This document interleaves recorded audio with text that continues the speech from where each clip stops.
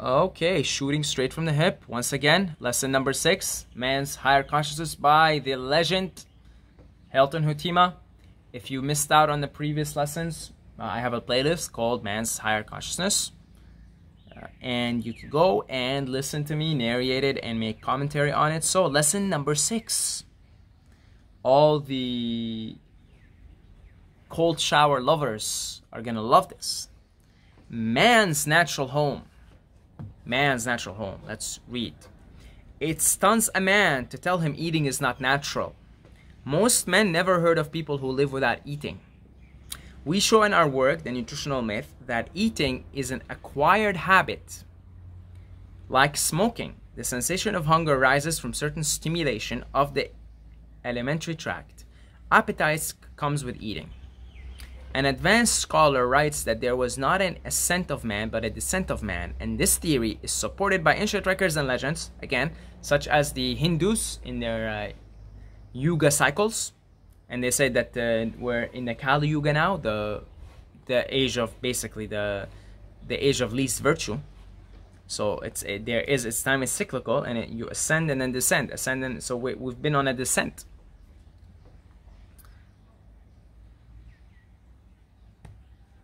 Man did not spring from the slime of the sea, nor from a worm in the ground, as science claims. He came from another planet or star, traveling to this planet in a spaceship, now called flying saucers, several of which have been seen since 1947 and some have landed on Earth, and dead men have been found in them.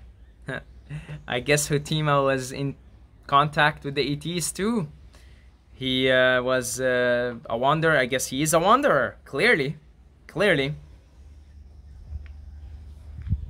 This man did not eat, but subsisted on cosmic elements, like the angels. Angels are sustained off light. So obvious. I don't even want to read this anymore. It's like duh. So obvious. Okay. He was a Breatharian and assimilated sunshine and cosmic rays from the atmosphere of the earth to which he had come, and acclimatized himself to its atmosphere and his new environment. In that distant age, man dwelt in high places where air is purest and highly charged with ozone and cosmic rays. This cosmic substance he inhaled, and it was termed the breath of life. By it, his body was animated and sustained. In the high altitude, the weather was perpetually cool. But his powerful vitality kept him comfortable. In that day, according to legend, man had a lifespan of nearly 100,000 years. He did not know somatic death, according to Bagot Arndt, who said, during that time, it was common to find men and women who were thousands of years old. In fact, they did not know somatic death. They passed from one accomplishment to a higher attainment of life and its reality. They accepted life's true source, and it released them its boundless treasure in a never-ending stream of abundance. Long age passed, and the time came when man decided to use pure rainwater, so he added liquids to his sustaining substance. This man was blonde in complexion, had sparkling blue eyes that resembled the color of the sky, and hair of golden yellow that resembled the sunshine. The ancient Greeks had a tradition of the Hyperboreans, who dwelt in the mountains in a land of perpetual sunshine and ate only fruit, but originally, like the gods from whom they descended, subsisted on air and sunshine. They were never ill, and the duration of their life was 1,000 years. The word Hyperborean means beyond or in the mountains. Man's traditional fall occurred when he migrated to lower levels, where he found fruit growing and ate thereof, an event symbolized by eating the apple. Only after man descended to the low regions of the tropics, where he found fruit growing in abundance, did he become a consumer of food and darker in color. Boy, that puts a big giant hole in the story that human beings are tropical. I mean, you've probably heard me say this over and over. Human beings are tropical. I'm living in the tropics. I moved to the tropics. And even my off-grid project is going to be in the tropics. and it's actually making me rethink the location and make me rethink the whole thing. I mean, it's let me finish the chapter. It's almost over, then we'll have a discussion. Altitude is beneficial. Science shows that climate and altitude govern man. Each race harmonizes with its environment. In the high, cool regions, in the warmer middle regions, in the low, hot regions, the type of people differ, but in each region they are basically similar. According to climate, altitude, and the condition of the air, so is man. By these he is ruled, his constitution formed, and his habits shaped. Regardless of where or how man lives, his body is basically composed of and sustained by cosmic rays, either directly or indirectly. So everybody's a breatharian, essentially. In the form of minerals condensed from the rays after they strike the Earth's atmosphere. So stop giving credit to fruits and coconut water and all that things for giving you minerals and blah blah blah, because that's you're getting it from cosmic rays. When you sleep, you wake up, you feel better. Why? Because you're getting your mineral balance is getting replenished by cosmic rays. Okay, everything else is just whatever. It's not doing anything. It's all the force. Give credit to the force. Don't give credit to its children. Coconut water is just a child of the force. It's such a limited, finite thing. The cosmic rays, the force gives you everything. You are the force. You are the force. The air of such regions, so she's talking about the tropics, lacks freshness and vigor. It contains too much carbon dioxide and too little oxygen and ozone. Also, the humid decomposing humus in the soil emits odors of acid decay that further weakens the body and shortens its duration. I have to agree. I'm in the tropics right now. I have to agree. The air quality is not comparable to, say, Canada, actually. Canada has really good air. It's like, I mean, superb. That's the only thing I miss. That's about the only thing I miss about Canada. The air quality is superb there. It's cold, higher altitude.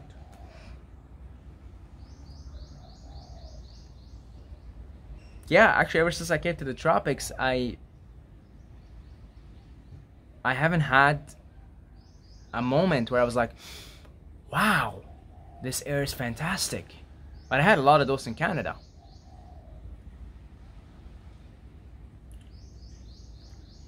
The worst air, speaking generally, is the stagnant, stifling, warm air in low regions of the temperate and tropic zones. In the latter region occurs the lowest human degeneration, and in some of these regions, the average lifespan is surprisingly short.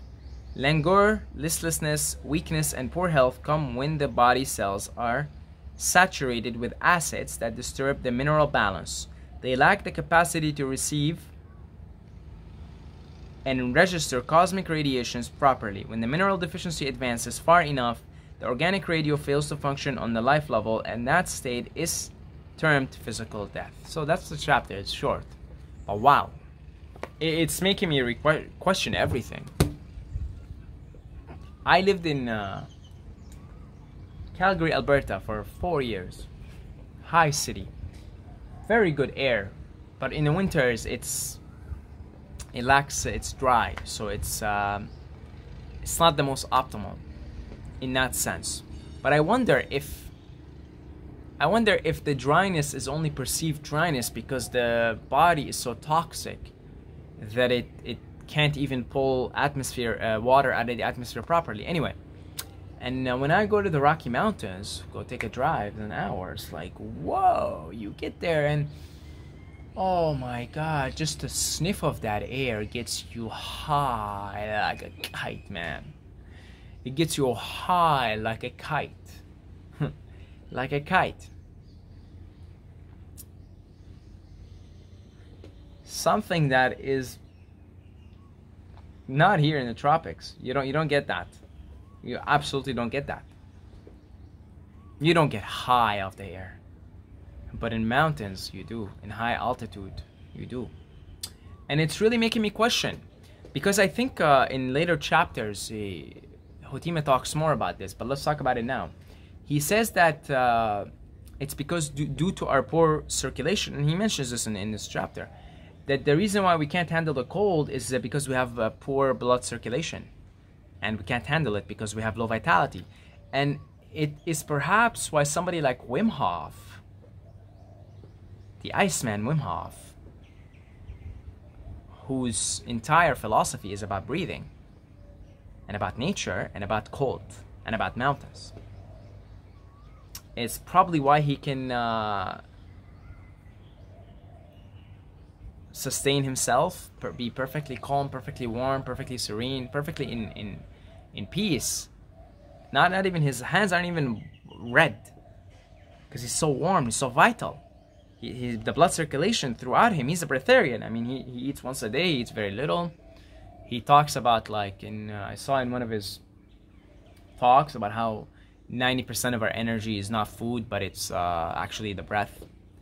And I presume that Wim Hof can, I mean, I don't know to what extent Wim Hof is aware of of breatharianism, but I'm sure if he catches on the knowledge, I'm sure he would pursue it and become a breatharian very easily.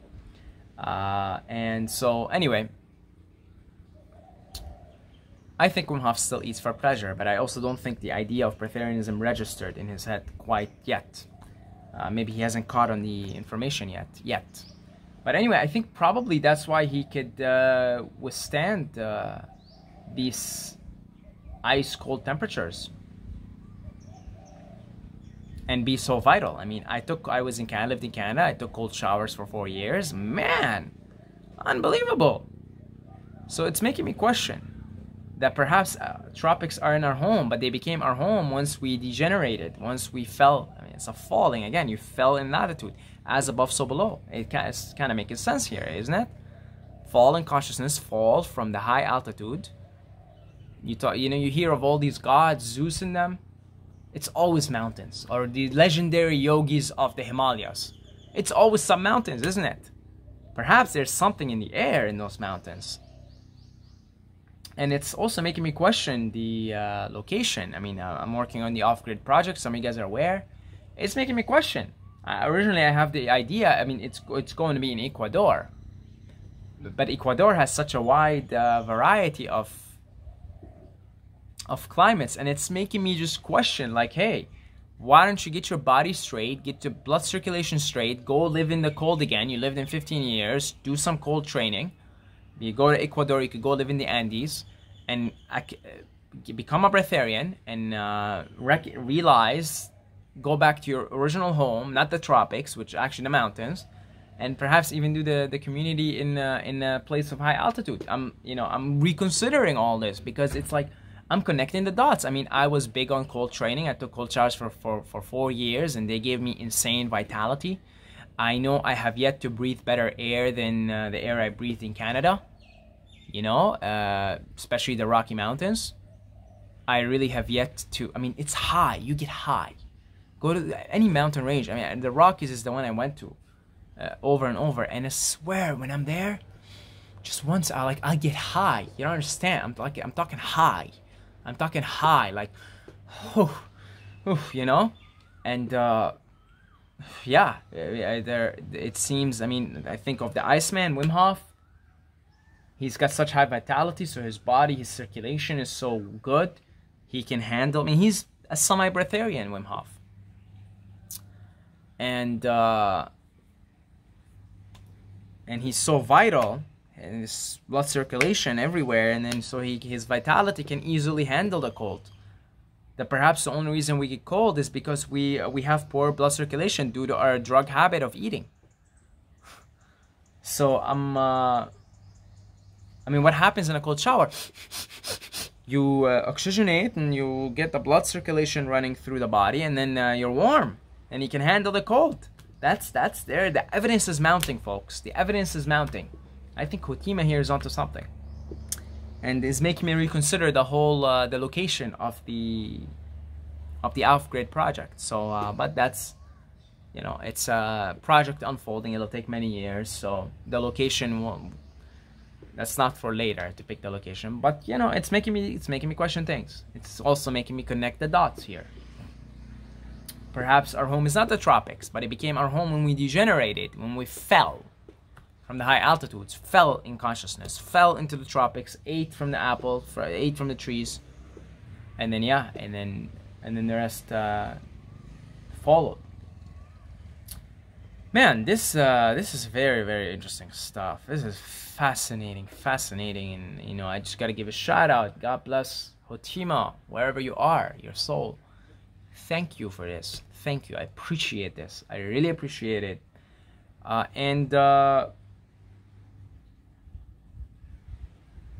Yeah, I'll see you guys in the next video.